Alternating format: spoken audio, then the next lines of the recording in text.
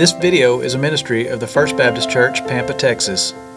We are located at 203 Northwest Street in downtown Pampa. Join us for worship this Sunday or visit us on our website at firstpampa.org. Now enjoy the rest of the broadcast. Great song this morning. Turn in your Bibles to Luke chapter 1.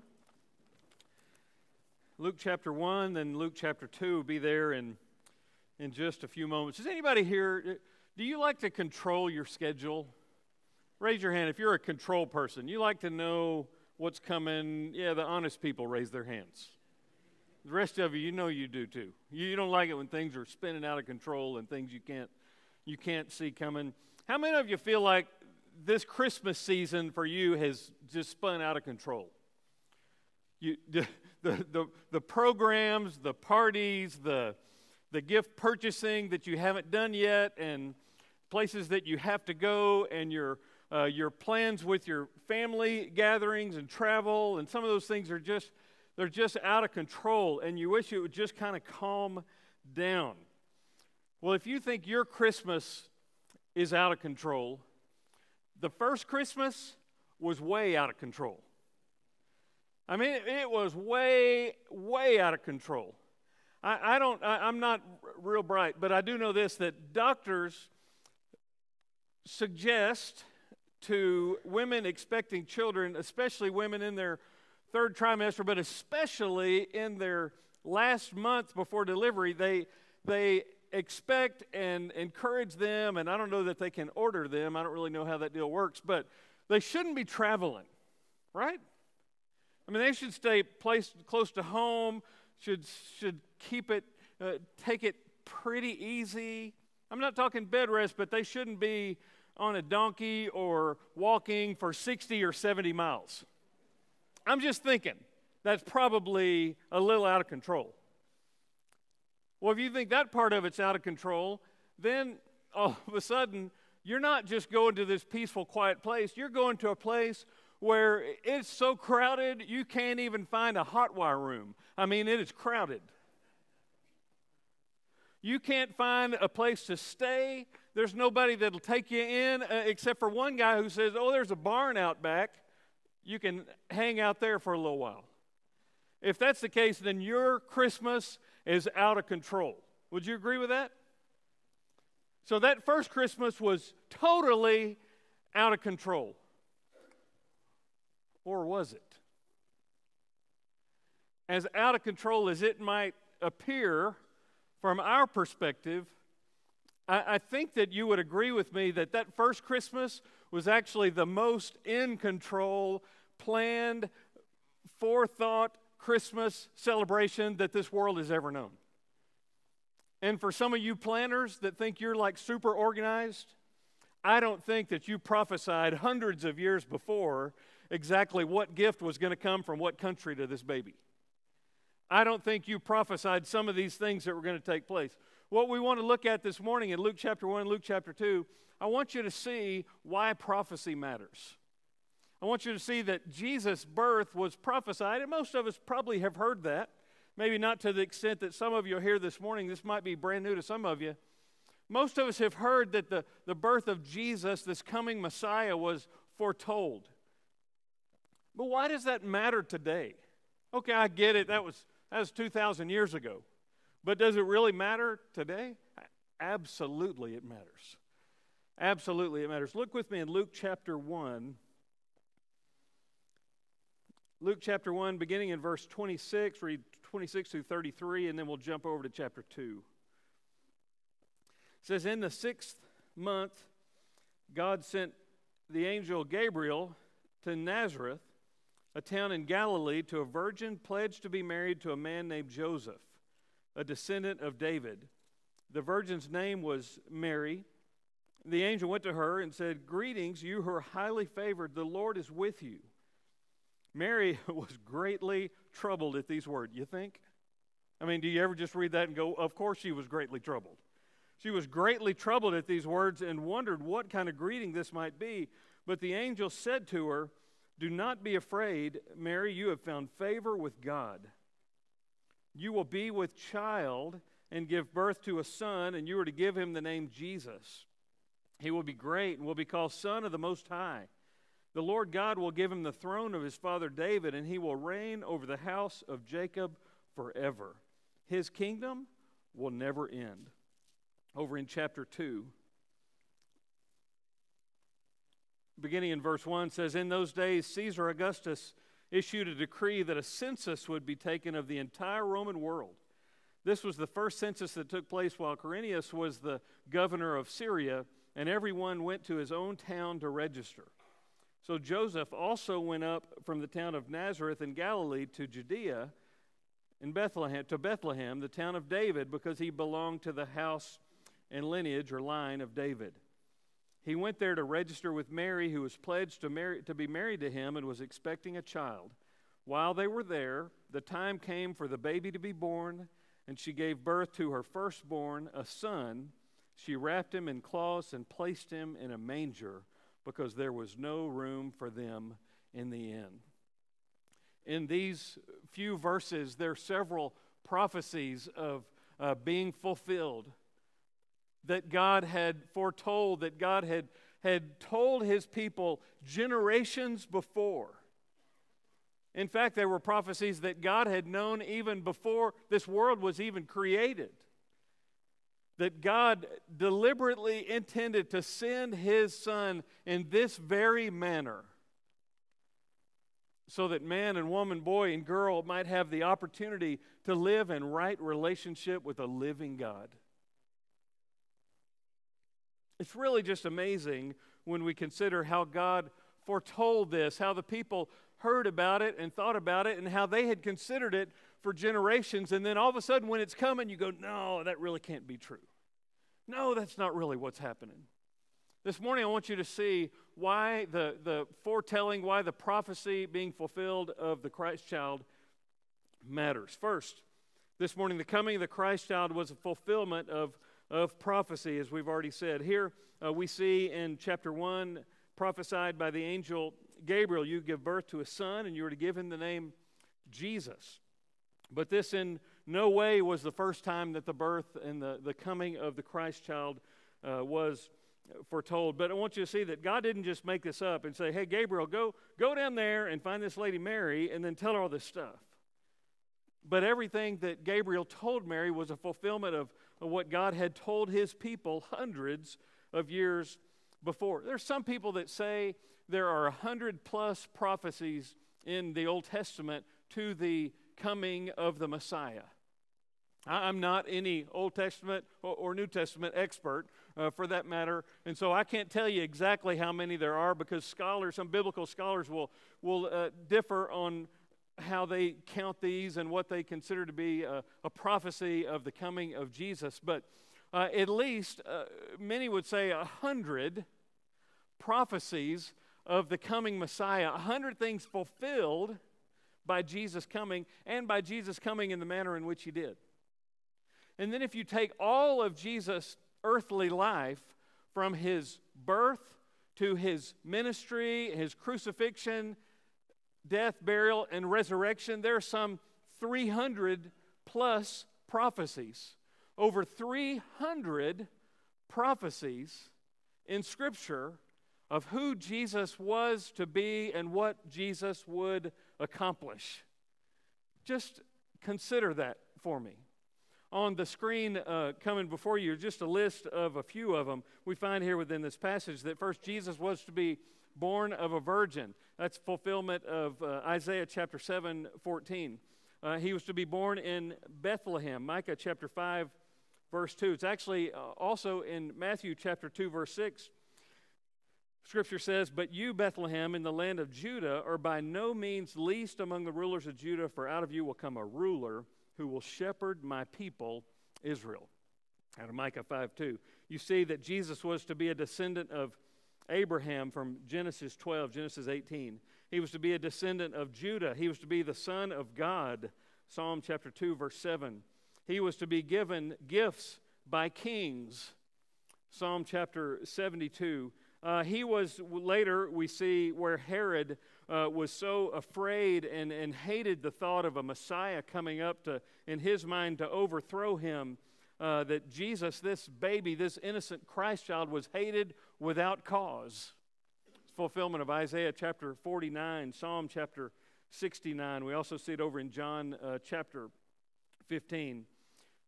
Mathematically, and you know this about me because I've told you, I try to give you a heads up as much as I can, I'm no math whiz. In fact, I was reading this week about some of the odds. And by the way, I'm a Baptist preacher, I'm not a gambler. So this whole odds thing is kind of confusing to me. But I was reading this week about the odds of Jesus fulfilling prophecy. Or you might say the odds of anyone fulfilling prophecy in this manner. In Josh McDowell's book, Evidence That Demands a Verdict, classic apologetics book, a classic resource. If you don't have a copy of that, or if you know someone who's a skeptic about who Jesus is and what he did, buy them a copy and buy yourself a copy of Josh McDowell's book, Evidence That Demands a Verdict. You might also pick up a copy of Lee Strobel's book, The Case for Christ. Any of Josh McDowell's books, any of Lee Strobel's books, you ought to hang on to them, or you ought to buy them, give them as Christmas presents to people especially who are kind of skeptical of who Jesus is and what Jesus' claims are. But in Evidence That Demands a Verdict, Josh McDowell says this. He says, mathematicians put it this way: one person fulfilling 8 prophecies. I just listed 7 here. One person fulfilling 8 prophecies would be the odds of that would be 1 in 10 to the 17th power. I don't even know what that means. 1 in 10 to the 17th power. That is, if you spell it all out. Actually, it wouldn't be spelling. Is it spelling? If you're using numbers, you write it all out. I don't know what you math people call this stuff. But it'd be 1 in 100 trillion. Now that got my attention. I don't have a trillion of anything. But 1 in 100 trillion. The odds of one person fulfilling 48 prophecies are 1 chance in 10 to the 157th power. I don't even know what you call that. I get lost after trillions. That's a lot of zeros. 157 of them. One person fulfilling 300 prophecies? You do the math. No, don't bother. His name's Jesus. I'll tell you what crazy odds those are. I mean, it really kind of makes winning the lottery look like a piece of cake. But think about this, and this is in Evidence That Demands a Verdict. One person fulfilling all of these prophecies over the course of history, 1 in 10 to the 17th power, or 1 in 100 trillion, would look like this. If you had 100 trillion silver dollars, now my guess is some of you don't even know what a silver dollar is. Some of you never seen a silver dollar. It's a little bit larger than a quarter, and you don't have them because people collect them. 100 trillion silver dollars were laid covering the state of Texas. 2 feet deep. Okay, it just got real. Oh, 100 trillion covering the state, that's no big deal, is it?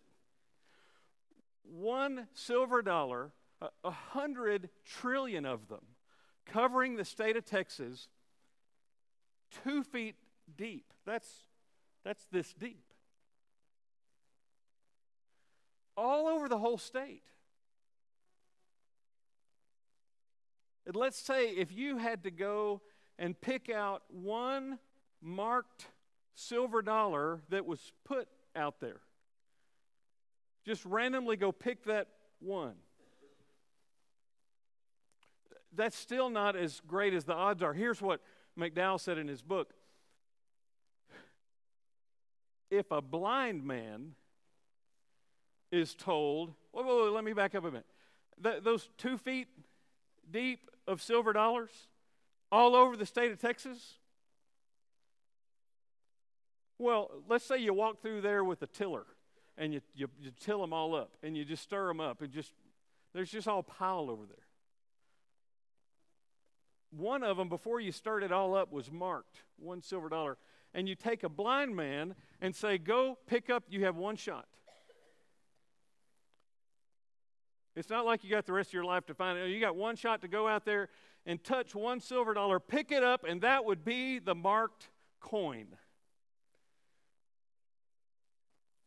Those are the odds of one person in history fulfilling these just 8 prophecies. How many prophecies did I tell you that we can find in Scripture about Jesus' birth? Most people with a little Bible knowledge can find a couple of dozen. Scholars find, let's say, 100. And that description, those silver dollars over the state of Texas, 2 feet deep, all stirred up, blind man reaching out, picking it, that's 1 in 8. Those are just fulfilling 8 prophecies.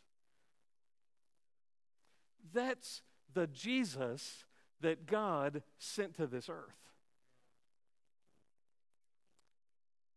That just blows me away.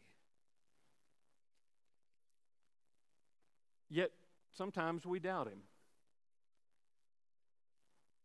Many people don't want to believe him. Some will even deny him. But he's always true to who he is. Jesus is the fulfillment of God's design, of God's prophecy. There's also a purpose in Jesus coming. That's the second thing to share with you. The coming of the Christ child was purposeful in God's plan. Just as parents are expecting a child or have a child, and they have all these dreams for the child, and sometimes some of them are fulfilled, and rarely would you say that all of the dreams for our children are fulfilled, or whatever we thought we knew, we didn't really know, and life changes, and you change your plans.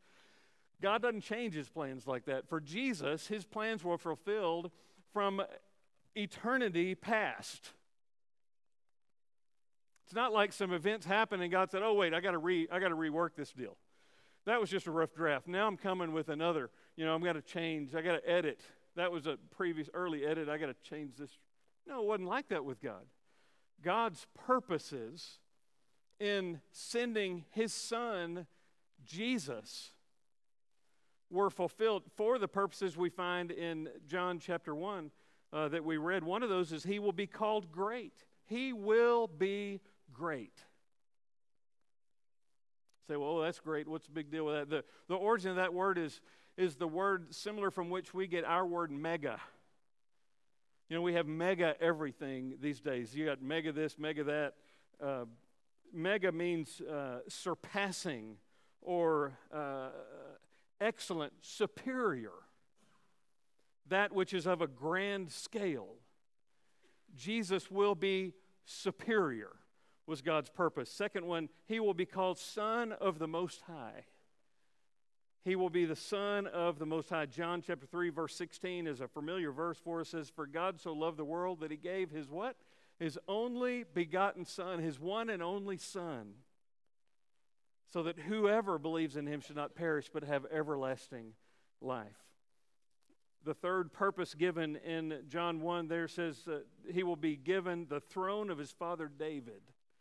The throne of his father David. Joseph, his earthly father, was a descendant of King David, the house and the line of David. That's why they had to go to Bethlehem to register. The fourth purpose we find there, his kingdom shall have no end. From everlasting to everlasting, he is God. From everlasting to everlasting, he is God. See, Jesus didn't turn out to just be a good kid that fulfilled some of the dreams of his father. No, Jesus is the eternal fulfillment of God's sovereign plan. And if at any point we deny that or try to overlook that and forget that, we have lost sight of who this is. Jesus is not another teacher. Jesus is not another philosopher. Jesus is not another option. Jesus is not one of the choices you can give your kids, and when they grow up, they can pick whatever religious faith they want. Hogwash.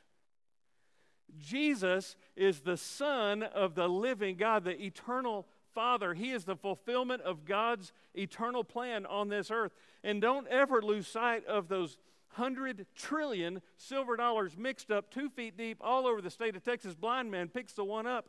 It is that impossible for anyone else to be the fulfillment of everything Scripture says of who Jesus is and the manner in which Jesus would come. Why does that matter? Does it matter? Does it matter today? I mean, okay, so that was true, but what difference does it make today? What difference does that make tomorrow? The coming of the Christ child, fulfillment of prophecy, has present application for us. Here's why it matters. I can say these quickly. First, the fulfillment of prophecy concerning Jesus' birth will strengthen our belief in God's Word. It ought to strengthen your belief in this right here. When we see how God fulfilled His purposes in sending Jesus, it should make us want to spend time with this. It should make us realize that this Word is living and active and absolutely true. If it's not true, let's say these prophecies aren't true. Let's say only part of the Bible is true. Which part do you choose to believe is true?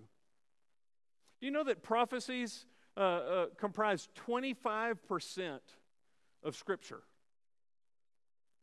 Prophetic writings to Israel, prophetic writings to the church, of Jesus coming and so forth, make up 25% of the Bible. Say, well, I don't believe that part. I'm going to tear that part out. Only part of the Bible is true. Which part? Which part's true?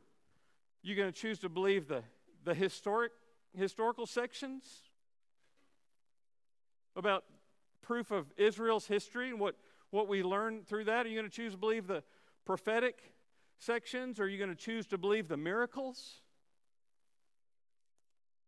Are you going to choose to believe the narrative portions about men such as Moses and Joseph and King David and Jesus?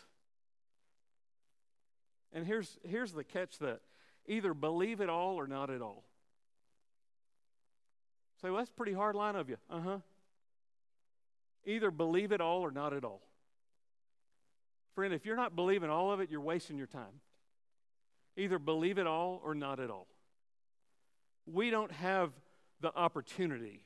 We don't have the right. We don't have the privilege to say, well, I believe this is true about Jesus, but that whole creation stuff that y'all spent talking at church there back in October, I don't believe all that stuff. Either believe it all or not at all. As many have said through the years, Jesus is either liar, lunatic, or Lord. Either believe it all or not at all. Secondly, trusting in the prophecies of Jesus' birth inspires our witness. It inspires our witness. It not only informs us about Scripture and gives us a greater belief and reliability in God's Word, but the fulfillment of prophecy, it inspires our witness, because this week, how hard would it be for you to tell a story about 100 trillion silver dollars scattered over the state of Texas 2 feet deep? Then the blind man out there picks them up. You can tell that story, can't you? When Jesus fulfilled prophecy, because Jesus has fulfilled prophecy, that encourages us, that inspires us. That's a story we want to share with someone. My son, Janet, our son, he won opportunity to go to this concert this past weekend. It was in New York City at Madison Square Garden, and he'd saved up money to buy tickets for this concert, and he had the opportunity to do it. And I'm telling you, he sent us pictures all through the weekend. He's told stories about this happened, this happened, this happened, this happened. You know, when you do something that you're excited about, you tell stories about it. You want people to know. Well, when Jesus, our Savior, has fulfilled prophecy, when Jesus is the fulfillment of prophecy, Jesus is the living God. There's no one on earth that even there's no possible way to even compare Jesus to anyone else. That's a story we want to share with other people. So don't miss talking about Jesus this Christmas. Don't miss the opportunity to tell your children or tell your grandchildren or your family or your work party or whoever you're with. Don't miss the opportunity to say, this Christmas, it's about this man Jesus. Did you know that he's the fulfillment of some 300 prophecies in Scripture? And they're not just some National Enquirer future prediction. No, they're historically proven, factual truths. Historically proven, factual truths that are real about who Jesus is. That ought to change our conversation. That gives us not just something, not just some random fact, that gives us someone to talk about. The last thing I want you to get is this, that faith in the past enables us to have faith in the future.